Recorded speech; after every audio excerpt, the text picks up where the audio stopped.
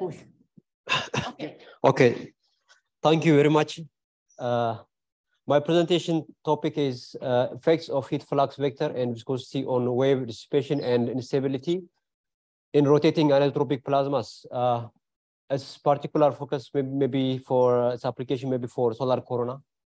This is it is a portion of my published work. Maybe it is one section. Okay, basically the purpose of this topic was to deal on that of the instabilities. But here I am presenting some portion that is the application section for that one.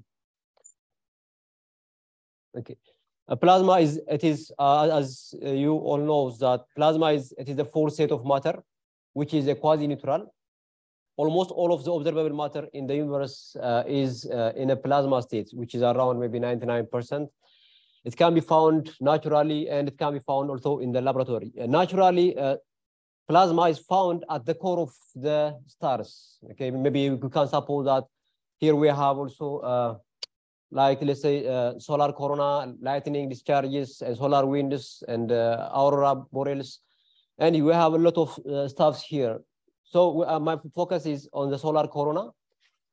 Solar corona, it has this kind of things. Let's say where there is wave dissipation is one of the mechanisms that is solar corona that is heating. That dissipation means it is an order of motion of the waves are converted into disordered motion of particles. And as you see here, there are loops. Okay, there are coronal loops, and these coronal loops, it has also a filament, and it is filled by a plasma.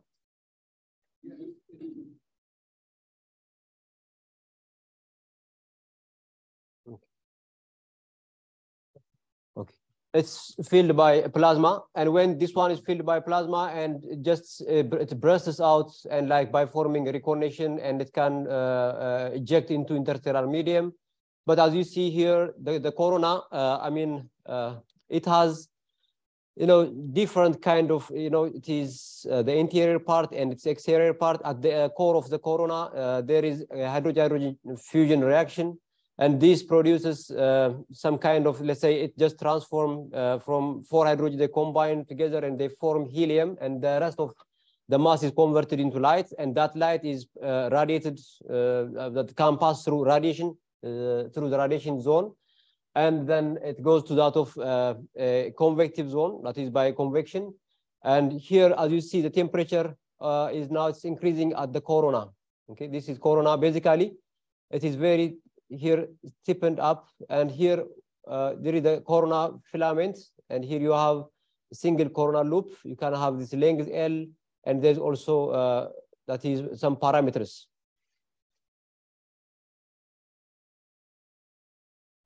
Several authors studied the solar corona heating mechanisms. That's Halug et al., and also Hoffman also just uses some kind of studies for the investigating the mechanisms of the corona heating. It's generally believed that the heating of the solar corona is caused by waves. It's just waves originating in the photosphere and propagating into the corona, where their energy is dissipated.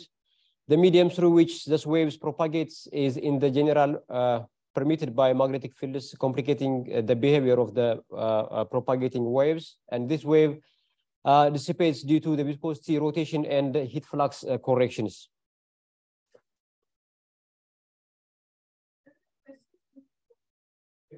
This one is, let's say, it is a set of equations. Okay, it is a set of equations for this is a set of equations. Here I use the momentum equation for, let's say, here we have a stress tensor, and we have also a magnetic force, and we have here some viscosity effects, and we have also here is rotation. For my purpose, for this, only for this section, we will ignore the genus effect. And this one is a continuity equation, and here we have the induction equation. So this one is the thrust tensor pressure have linearized like this. The linearization of this pressure tensor can be calculated. Okay, I will show you this one later. So here the magnetic field has some kind of perturbation along that of the z direction.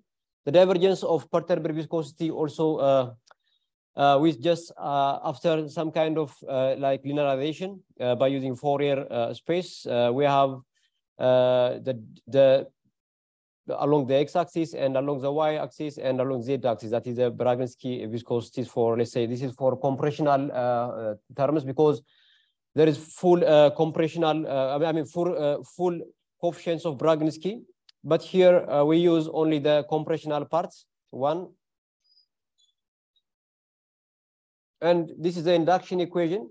We can work this one like this. You can write this one like this, the induction equation, and this one also that of the pressure tensor. It can be computed like this one. And this one is the closed set of equations which describes the heat conducting plasmas. It can be written as Wang. And when we linearize these equations, let's say equation 12 up to the equation 15, we have the heat flux profiles. The heat flux profiles can be described by, let's say, for a parallel heat flux, we have this kind of expression, and for a perpendicular heat flux, we have this kind of these expressions. And similarly, when you work for a parallel profile, for a pressure profile, the pressure profile can be computed from the above set of heat flux equations. We have the parallel pressure, and we have the perpendicular pressure has this form. Okay, where this one is, those are the coefficients, those are the terms that are here, and these are zeta and alpha, beta, and this one are given here. On substituting the spatial and the time derivative of the above expressions into that of the momentum equations or that of set of equations, and finally we can work that of the matrix in the matrix form. One can write those set of equations into that of the equation of motion, and what you can put finally in the matrix form, and that's equals to 0, and we will obtain the dispersion relation of this one. Okay. So having this dispersion relation, we can analyze for different cases, let's say for a parallel and for perpendicular, and for different kind of rotation, like parallel to the magnetic field, the axis is parallel to the magnetic field, and the axis is also perpendicular to the magnetic field.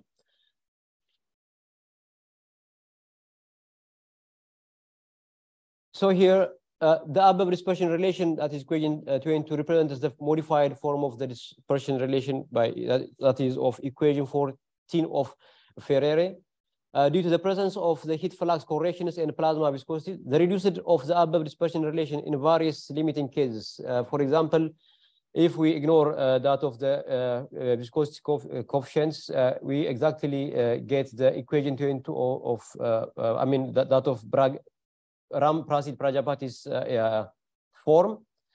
And finally, when we just work for we did this for various kind of cases to investigate that of this instabilities for different cases.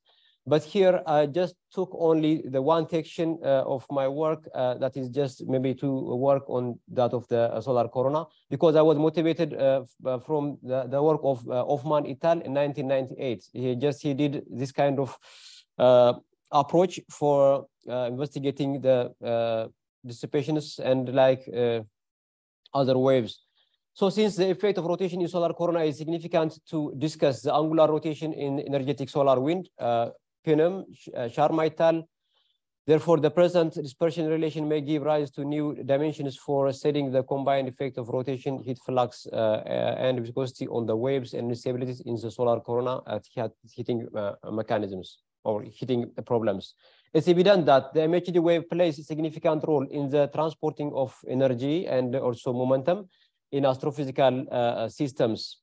For typical coronal loops, which is plasma beta P, that's less than 1%, coronal loops are smaller, okay, than the gravitational scale height, and hence the effect of gravitational or that of the genus effect. We can remove the genus term, okay, for to apply my set of model equations to for solar corona application.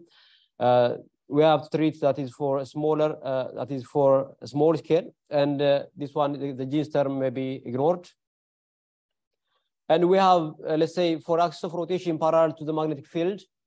Here, I only took two cases of the dispersion relation, that is the parallel and the perpendicular one.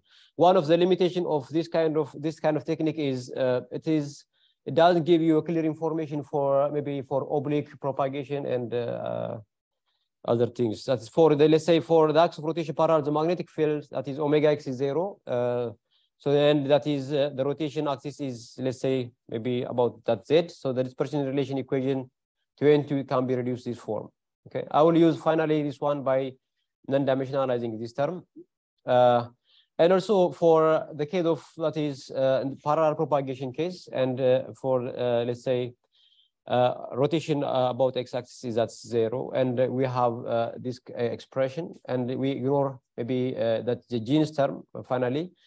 So when we treat the out of the transversal propagation of that is equation this one, okay, equation this, when we ignore this genus term, when we ignore this genus term for our case, here that is the study of fast magnetosonic waves in solar coronal loops is motivated by initial conditions given by Hoffman et al.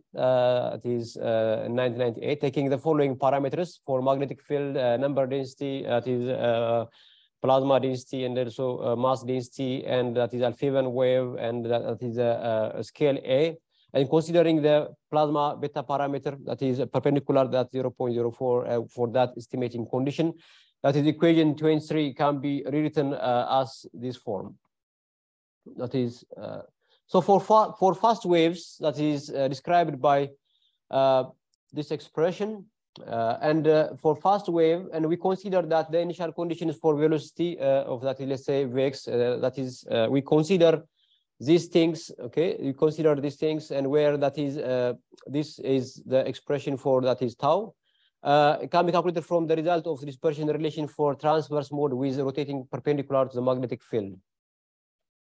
And we obtain a result for perturbed magnetic field, that is with this scale, and we have also the velocity along the x-axis, and we have also compute the Alfvén waves for these conditions. So here, the effect of rotation on the solar corona parameters versus the Alfvén time scales are stated. Let's say it represents the density fluctuation, and we have that's velocities, and you find also Alfvén speeds. Let's say for omega Alfvén speed, that's omega for A0, that is black curve, and you have that's a blue curve for the omega parameter just changing 0.5 and 1.5, and for that is the time t is at 2 times of the Alfvén time. The fluctuation in solar corona parameters get significantly increased due to an increase in the coronal rotation. The fluctuation gate disappears for that is 0.6. It is the fluctuation gate disappears after that is 0.6. And here, showing the time scale for solar corona heating in its active regions. The Alfvén speed carries energy from the sun, and it carries into outward and cascades from the large wavelengths to a shorter one. And further, the shorter wavelength dissipates by hitting the solar corona and launching solar winds into the interstellar medium. And this one, the other one, the Alfvén speed that we calculate is maybe it's around which is 1,250 kilometers per second in this time, that is for time 1.6. This is a good result that we showed from another works, which is done by, this is in a simulation result using the value of t equals 2 seconds for values of this and magnetic field, this one, and this density and scale lengths and plasma magnetic field and plasma density respectively into the ideal that we make the equations of that is adaptive refined magnetic dynamics solver model. That is used by this author, that is Weber et al. As the alpha speed has the value of it's around 1,250 kilometer per second. So as you see here, in this result, the alpha speed that we estimate is it is just around, it is 1,250 kilometer per second. So that for the slow mode wave, now let's see for the case of for slow mode waves. For slow mode waves, I try to investigate or some kind, let's say for like the heat flux effect, viscosity, and rotation effects. That is for the slow mode, we just took for parallel propagation case. For these conditions, providing that this is the slow mode waves, we have this one for slow mode wave, that is the acoustic speed. It is it is smaller than that of the magnetic one. And here we have VZ it is initial, that is V naught sine of omega t minus kz, where V naught is the amplitude and k is the wave number. So that the density is given by this expression, and using the fact that the linear oscillation is for VZ is this for V naught sine of pi. That's Z over L, and that cosine of omega naught t as exponential of this. We can find that of from non-dimensionalizing, okay, by non-dimensionalizing of this equation, okay, by non-dimensionalizing of this equation, we can compute by using some parameters. We can compute that is, we can see that the effects of the viscosity scales. That is, let's say, for the effect of viscosity on the solar corona parameters versus alpha time scales are studied. And this that is figure 8 represents the density fluctuation, and B represents the velocity and shows the magnetic fluctuation and the alpha speed. And for the constant parameters, that is for a heat flux, that is a non-dimensional form of that zeta, and for that is omega, that's rotational A, that is this parameter. The slow mode wave dissipates with due to an increase in the viscosity parameters. On the other hand, the fast mode wave, the alpha wave gets increased with increasing the coronal rotation. An application of the present work can be discussed in the solar convective zone of differential motion in the presence of plasma viscosity, coronal rotation, and pressure anisotropy. The convective zone, at the high latitude, it lags behind that of the core, and at the low latitude, it is vice versa. And this gives, or this sets a turbulence that is stress nature. It serves as high viscous medium. Okay. This is the upper panel showed that is the alpha speed versus that of the that is scale of that is x over a, that is and here by varying the viscosity terms, we saw that for slow mode and for fast mode, okay, for slow mode and for fast mode, it is for slow mode, and this one is also for fast mode by for different rotation parameters and for different that of viscosity parameters, and by using the magnetic field, and that is this is a plasma density, and we have also the temperature T, and we have the scale A and magnetic field beta parameters for parallel and perpendicular. Here the curve showed that due to the increase in viscosity parameters, there is a decrease in the slow mode waves. In the bottom panel, the sharp velocity gradient is observed for large rotation. That is, this one is there is large rotation, so there is a sharp peak. Okay, that is in the bottom panel, the sharp velocity gradient is observed for a large rotation parameters, and for alpha time is much less than that of collisional times. That is for fast mode wave. How much? Yeah, already I'm complex. Yeah. For fast mode wave, alpha wave increases with increasing the rotation parameters. The fast mode are completely damped after 0.6, the effect of rotation parameters becomes negligible. And to investigate the effect of viscosities and heat flux parameters on the solar conditions, the normalized dispersion relation, this one can be using this one to that of the dispersion relation for the case of parallel propagation. We have the result that is this is the non-dimensional form of that is a collisionless heat conducting and rotating anisotropic plasma, and for plasma parameters chosen to be magnetic field, that is chosen to be 10 Gauss, and this is the number, density, and temperature. And we have the magnetic field plasma beta parameters, and this is the normalized wave phase speed versus the normalized wave number. The phase velocity decreases due to not only the increase in the wave number along the magnetic field, but also due to the increase in the viscosity parameters. Here, it is evident that for slow mode wave, determined as ratio that is acoustic to that of the magnetic ratio. For the slow mode waves, its acoustic speed is much larger than that of the magnetic speed. And for fast mode wave, the magnetic speed it's much greater than the sound speed. From the curve, it is clear that the phase speed decreases rapidly for a smaller value of the wave number, and it becomes stable for large value of the wave numbers. Due to an increase in the heat flux parameters, the phase speed increases while it decreases due to the increase in viscosity parameters. Okay. Thank you very much.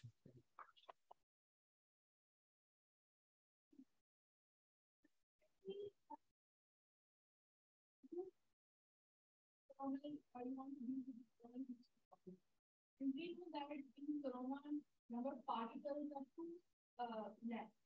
Then distance between particles is quite huge compared to the other regions.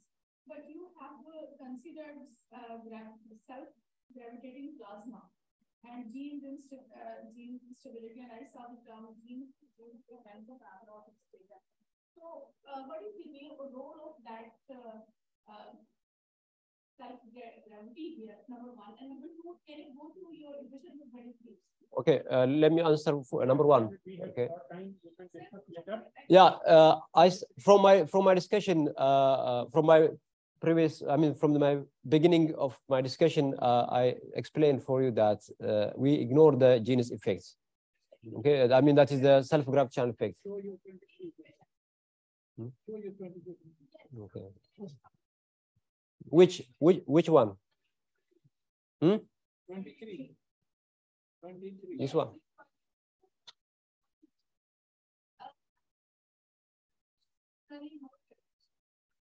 This is equation 23. It is it's correct. It's correct. But you see, I ignore this gravitational term for the case of application of solar corona. Okay. Yeah, I told you from the beginning of my presentation. I just told you that the paper is fully deals on the instabilities. This is one section. Okay, the last section of my paper. Okay, so I ignore for my application purpose. I ignore the genus effect, and I try to work only for that is for most care. Okay, so thank you again. So, okay. So,